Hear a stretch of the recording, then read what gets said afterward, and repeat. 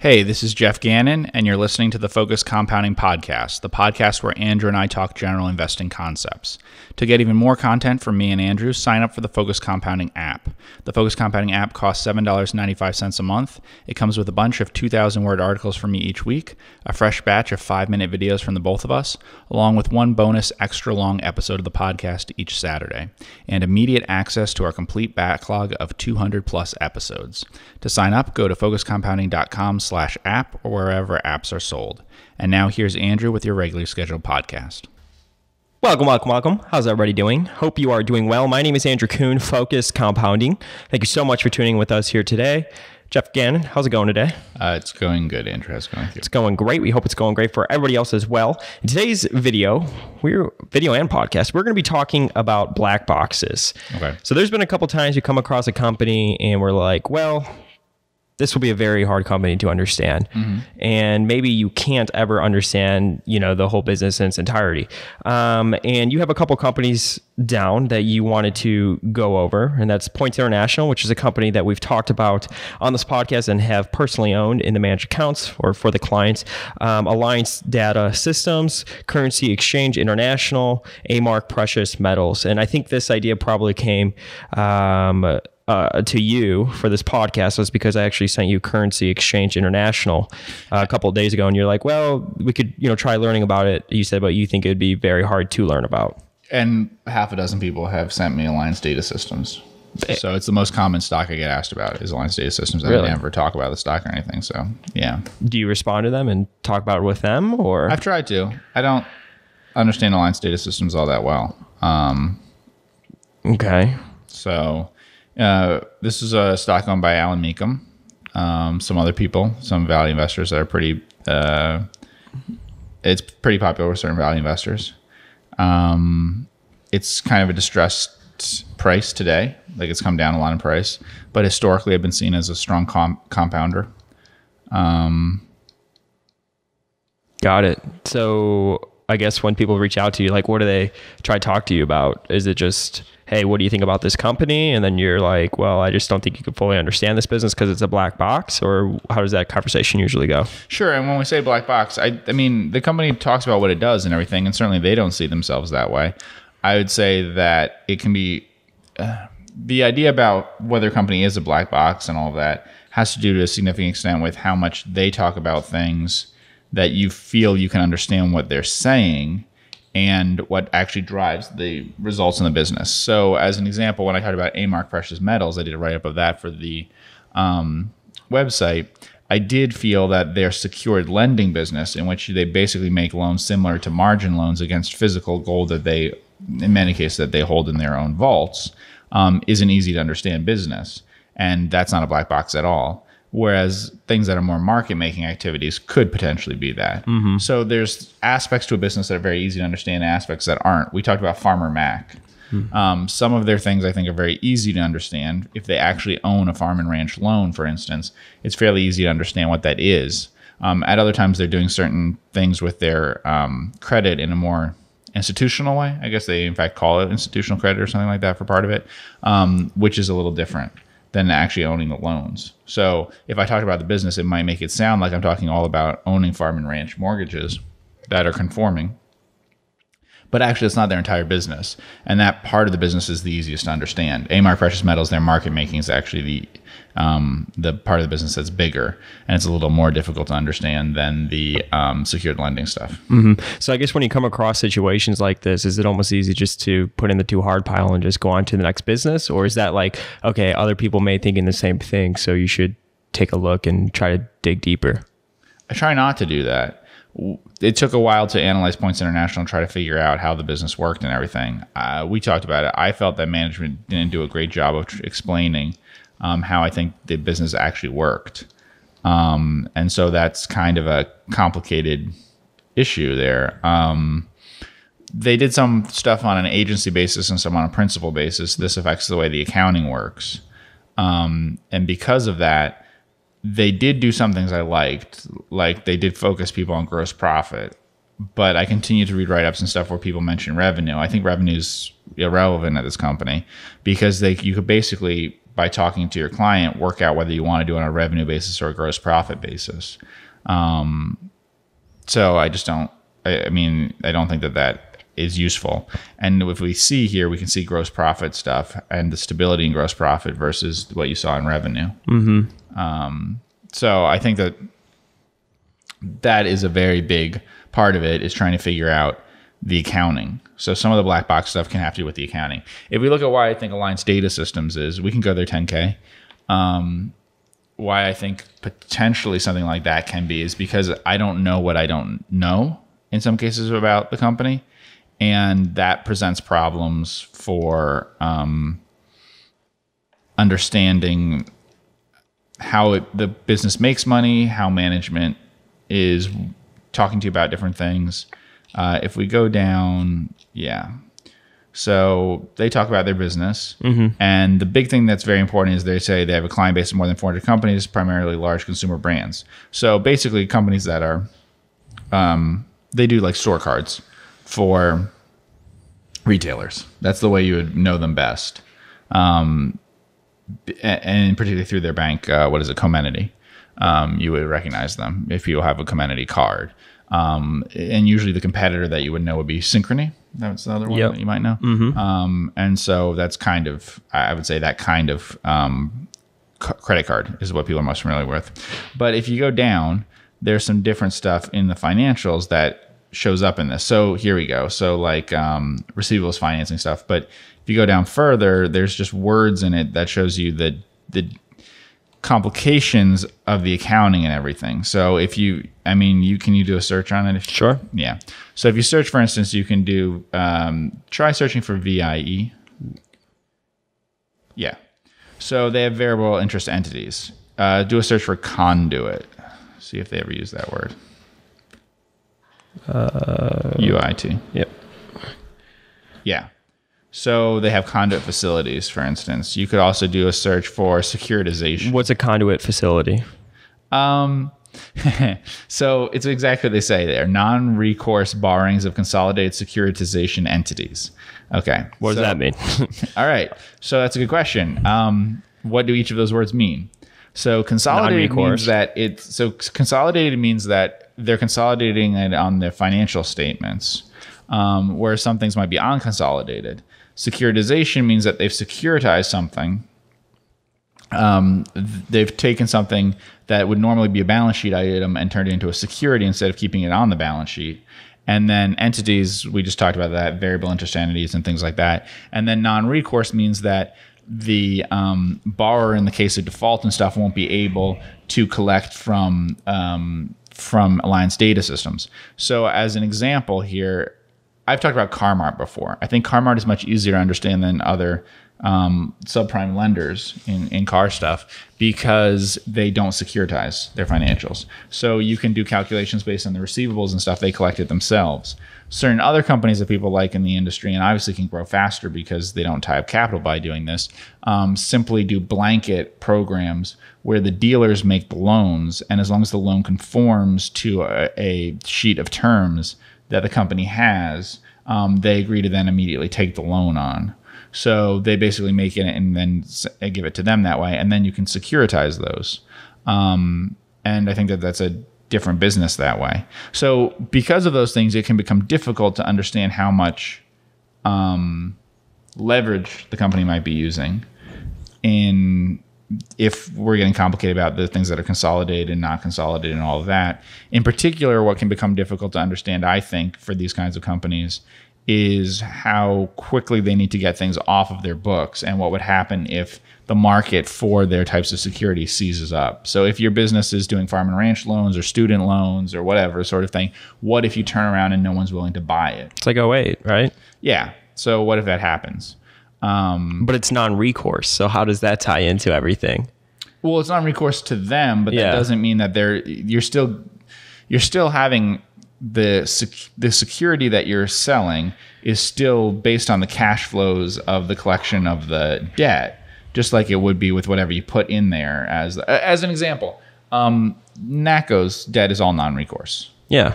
Right. So NACCO, over time, if they take money, which they have done, and invest in things which are no longer part of the subsidiaries which are tied to the mining of coal, technically what they're doing is weakening the position of the creditor over time by doing that, because we as shareholders may be able to access cash that they take out and put into other businesses. But it does not improve the credit profile of NACCO because they're taking out of something which the creditors are entitled to and moving into other things. Now, the free cash flow that they're generating at a mine is their main source of profit. So it makes sense that that the fact that it's non-recourse isn't very helpful. That it's almost as good as having it be recourse. But in other cases, it's not. So, like, for instance, NACCO has meaningful natural gas. Well, that could drive up the stock price, but it won't help the debt, because cash flow from the natural gas operations wouldn't be in the same subsidiary as owes the debt. Got it. What is another keyword you wanted me to look up before that one or after that one? I think that's it that way. I mean, so you can see they have, what else do they have? There's some other things. Type in derivatives. So they do have this one line that I thought was a little odd. They might have too many derivatives. Yeah, we could words go. because of that. Okay, yeah. Instruments. Oh, yeah, here we go. So the company uses derivatives to manage exposure to various financial risks. The company does not enter into derivatives for trading or other speculative purposes. Here we go, lower down. So that's the normal language. There then is a sentence that is, you go up more. There's a sentence, keep going up, stop.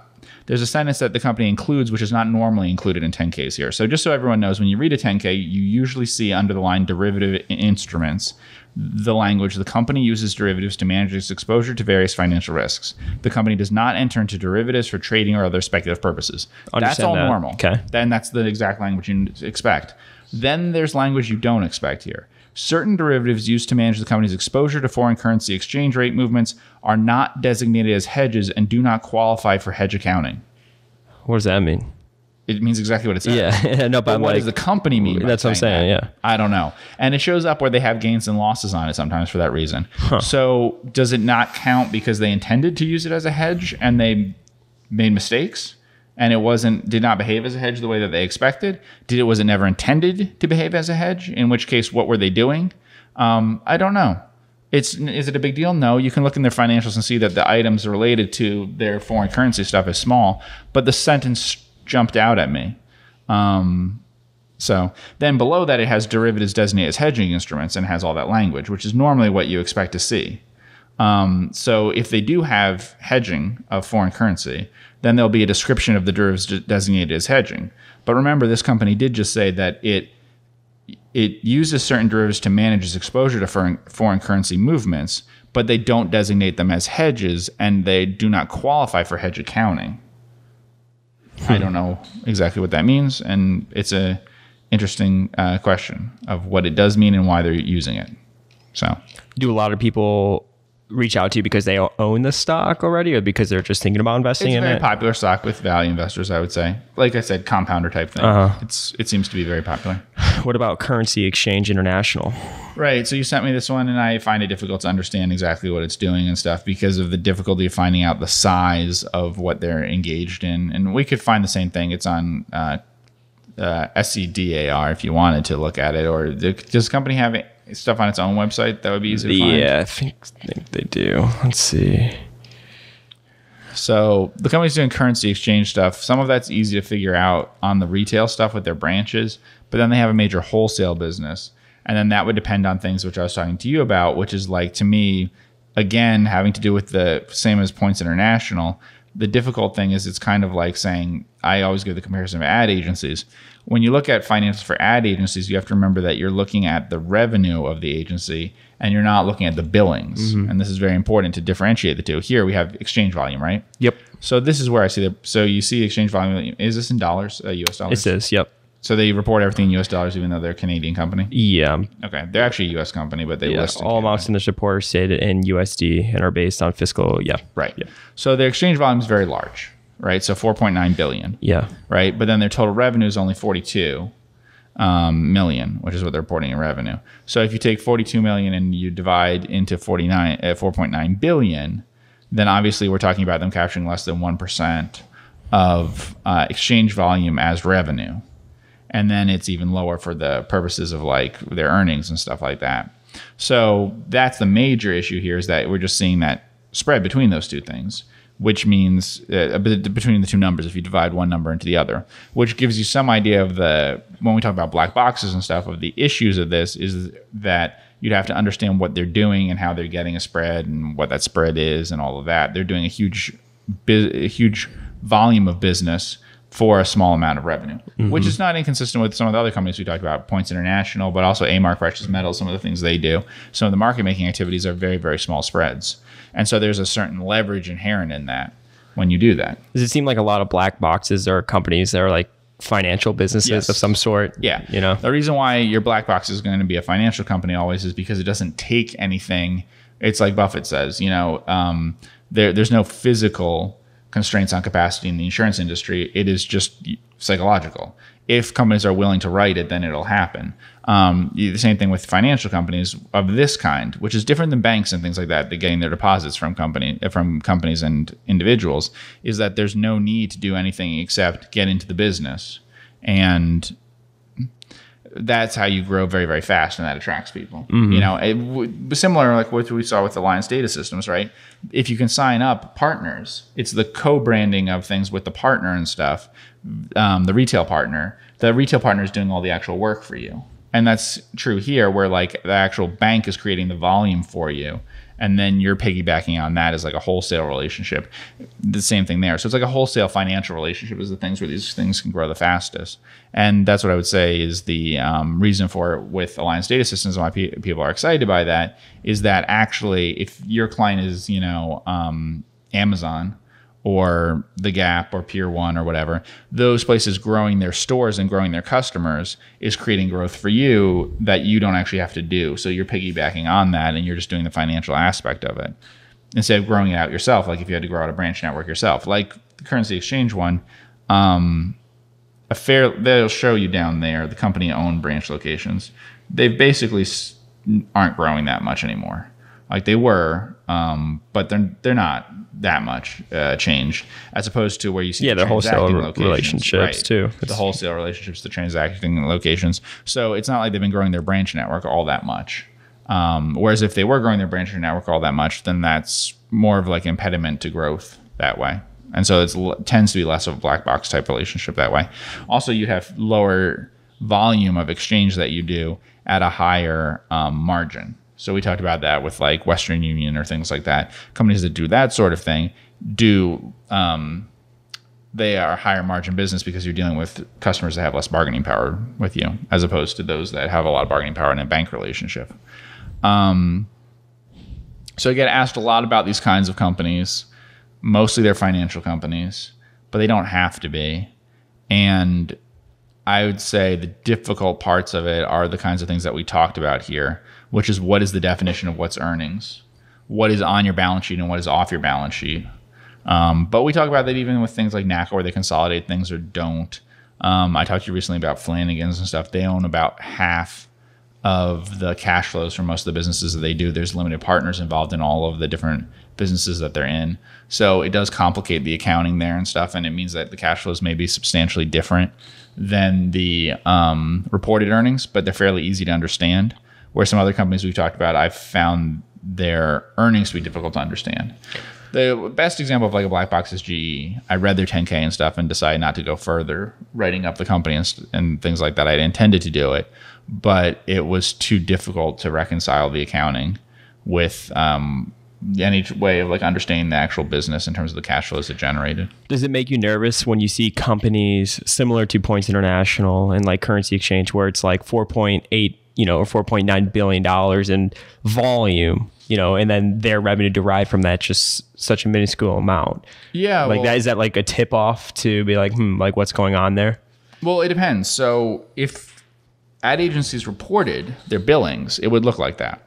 It wouldn't look like that. It wouldn't be 100 to 1, but it would look similar, because it would make it so that they might seem 6 or 7 times or whatever larger than they are now, and people might think they're bigger companies than they are because of the amount of ad buying that they're doing on behalf of clients, where it's just passing through on a commission basis. But it doesn't really bother me because if I was looking at a broker or something, I would understand a small amount of commissions that they have on a large amount of orders done for clients, just as I would for an ad agency if they're buying and selling ad revenue that way. But if they mention stuff about that they are doing stuff that's not on an agency basis or whatever, that say, for instance, if there was a question of are you buying and selling stuff speculatively, right? That's totally different. So the same thing on if we're looking at a broker, if they're doing stuff on a principal basis for other reasons. And if a lot of stuff is getting mixed in together, that's where it can become confusing. That was an issue with GE, right? There's a huge difference between you're doing a certain volume of business on behalf of clients and stuff, and then also mixed in with that is other stuff that has to do with more speculative things that you're doing. And I don't know, in some cases, I don't know how to deal with those sorts of things about the black box aspect of it usually happens when there's different kinds of earnings that are being mixed in together. That's the thing that happens with like GE.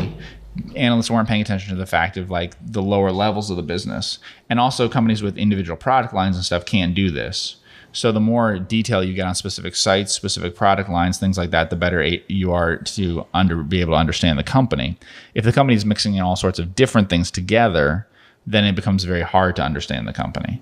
And that's why I try to steer people away from very big banks usually, because it's hard to understand each of the components that you need to understand to learn about the banking business. Whereas if it's at a very small company, you can tell like these are the loan losses, these are whatever else, instead of a lot of different items that it's hard for you to understand getting mixed in with different types of loans and stuff at bigger companies. Got it. Cool. Well, I want to thank everybody so much for tuning with Geoff and I on the Focus Compounding Podcast. Make sure you hit that subscribe button, both on YouTube and the podcast side of things. Thank you so much for all the support, and we will see you in the next podcast.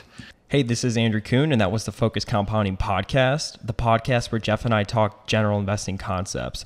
To get even more content from me and Geoff, sign up for the Focus Compounding app. The Focus Compounding app costs $7.95 a month. It comes with a bunch of 2,000-word articles from Geoff each week, a fresh batch of 5-minute videos from the both of us, along with one bonus extra long episode of the podcast each Saturday, and immediate access to our complete backlog of 200 plus episodes. To sign up, go to focuscompounding.com/app or wherever apps are sold. Thanks for listening, and we'll see you in the next podcast.